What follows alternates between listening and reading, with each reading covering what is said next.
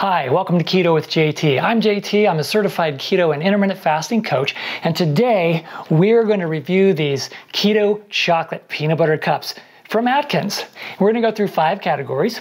Are they really keto? The quality of the ingredients, the availability, the cost, and the taste. So let's jump right in. Before we do, let's talk about Atkins. Atkins was the first mainstream ketogenic diet. It's been around for a long time. They didn't call it keto at the time. They didn't talk about ketosis or anything like that, but Atkins is a version of a ketogenic diet.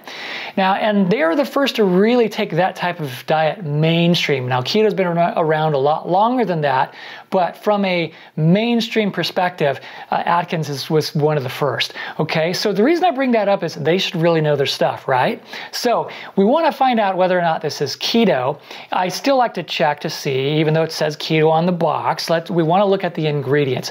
When we're looking to see or trying to determine if something is keto, we want to start with a baseline. The baseline is, first of all, is it 50 net carbs or less? Now, I know that's very broad, and a lot of people are like, what are you talking about? That's way too high. But hear me out on this, okay? So first, with that baseline, we also want to take into account, well, what is your number? Because some people can get into ketosis at 50 net carbs or even a little higher than that, but most people have to go a little bit lower. You might need to go to 40 or 30 or even 20 or less. So you kind of need to know where you are on that spectrum. We also have to remember that we're talking about total net carbs for the entire day, not just in one meal. So whatever we're consuming in a product like this, it's got to fit into our total carb count for the day. So for me, that means if I'm looking at a goal of about 4 net carbs per serving, it could be a little higher than that, a little less than that, but that's kind of the target goal for me when I'm looking at net carbs per serving for something like this. So let's take a look.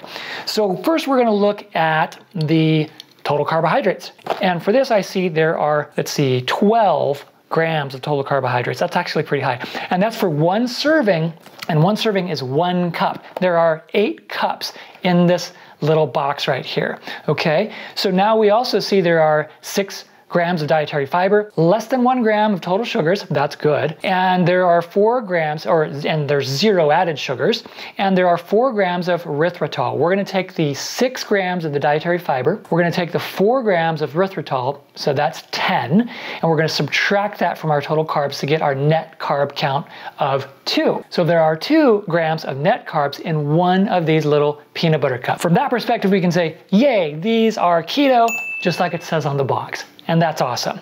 All right, so now that we know they're keto, we also want to look at the ingredients. We want to know not only is it keto, but is this a healthy option, right? Is this a healthy choice? So let's jump into that. Let's see, where are the ingredients? They're right here on the side here. Okay, so first we have cocoa butter, soluble corn fiber, erythritol, palm kernel oil, peanuts, unsweetened chocolate, whey protein isolate, contains less than 2% of salt, soy lecithin, butterfat, natural flavors, stevia, sweetener. Okay, so that's a pretty good list. However, there are some yellow flags that I want to point out to you, and even one red flag. First, let's talk about soluble corn fiber. So there's soluble corn fiber. It is the second ingredient, so there's probably a lot of it in here. And because it doesn't say non-GMO, and because it's from corn, we know that it's going to be GMO. This is going to be GMO soluble corn fiber. So if you're trying to be non-GMO, then you're going to want to avoid these. We also want to take a look at soluble corn fiber itself. Technically, it is a fiber. It's a manufactured fiber. Biologically speaking or molecularly speaking, it is a fiber and shouldn't kick you out of ketosis. But I've been hearing that some people have been reporting they've been having some stomach issues, and it has actually kicked some people out of ketosis. A very small percentage of people, but it's something that you might want to be aware of. The next yellow flag is erythritol. Now this is only a yellow flag for certain people. It's not for me. Erythritol is just fine for me, but for some people, maybe this is you, it can cause a lot of stomach discomfort or even minor stomach discomfort, enough to be kind of like, it makes me, it just doesn't make me feel good to eat stuff with erythritol in it, okay? So if that's you, you gotta know there's a lot of erythritol. There's 4 grams of erythritol in each one of these cups. So if erythritol is something that causes you issues, then you're gonna wanna avoid these. The next one is, okay, now this is the red flag for me, soy lecithin. Lecithin they use as a preservative. It's a natural preservative they use to give this longer shelf life. It's just that soy lecithin is the lesser of the lecithins that they could use. The reason I say this is that soy lecithin is very heavily processed. Soy is going to be GMO, and they use a chemical solvent called hexane to extract the lecithin. So for those reasons, for me, it's kind of something that I want to distance myself from. Now, granted, they say less than 2%, so it's a very small amount. Is it really that big of a deal? Maybe not. But I personally am trying to reduce or eliminate all heavily processed GMO soy products from my diet. So for me, that's a no-go. For me, I am not going to continue to buy these in the future for that reason. So if you feel the same way, you may want to consider. There's just too many other options. You can make your own, or you can buy others that have a different type of preservative. And the last one on our list, the last yellow flag, is going to be natural flavors. You may say, well, why is that a yellow flag? Because a lot of people say, well, that's a great ingredient, isn't it? It's natural flavors. That isn't necessarily the case. So it's a little bit deceptive. Yes, they start with something natural. They're not required to tell you what else is in there, what comprises everything in their natural flavors. Oftentimes, first we have to understand, well, what are natural flavors used for? They're used to enhance the flavor. They are used to enhance the texture, to make it, more appealing to you. And oftentimes natural flavors are adjusted, altered, and changed in such a way that it has an effect on the part of your brain that is associated with addiction and excitability. I know that sounds a very, very strong statement, but if you do your research, you'll kind of come to that same conclusion. Now, having said that, do I consider natural flavors a red flag, meaning a no-go? For me, it's not. Some people it is. And if that's you, you want to be aware of this. For me, I look at the context of all the ingredients, but now I'm seeing a few things that are adding up for me, like the soy lecithin added to the natural flavors, added to the GMO soluble corn fiber. It starts to give me pause that maybe the ingredients aren't as high quality as I personally would like them to be. Are they good? Yeah, by and large, overall, they're pretty good. The primary ingredients aren't bad. The cocoa butter, the erythritol, the palm kernel oil, peanuts, that's questionable. Unsweetened chocolate, whey protein isolate. I don't know the quality of the whey protein, but you want an isolate, not a concentrate, and that's good. And stevia is not bad. So there's a lot of, there's good ingredients in here, but then there's some not, so there's some questionable ones. So I'll leave that up to you to decide what you want to do with these. I personally am not going to buy these in the future. So from an ingredient standpoint, I'm going to give it like a 3, okay? Maybe a 2.5.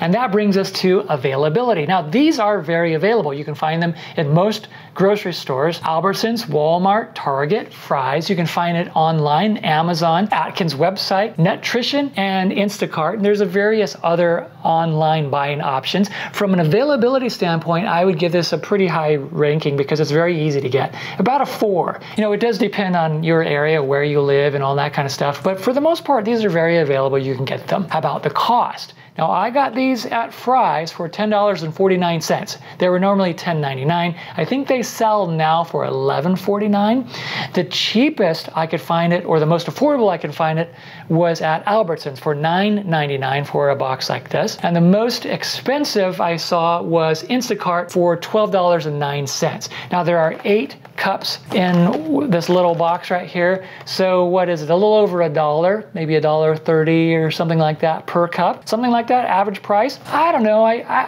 I think this should be like $6 or $5.99. That's kind of where I think this should be. So from a cost perspective, I think it's on the high side. It's a specialized sort of fat bomb keto snack, so I'll give them that. But I would like it to be cheaper, so I'm going to give them like a 2.5 or 3 for cost. Okay, so how about the taste? The best part of these videos, let's find out if these keto chocolate peanut butter cups from Atkins are any good. Feel this little big piece of tape off here. Okay, and that's kind of cool. So they have their own little individual wrapper. I like that.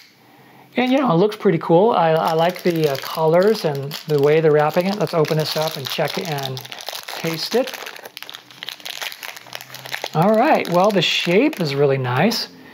Very nice, thick, peanut butter cup. Right away, I can feel it sort of slippery in my hand. It's really oily, okay?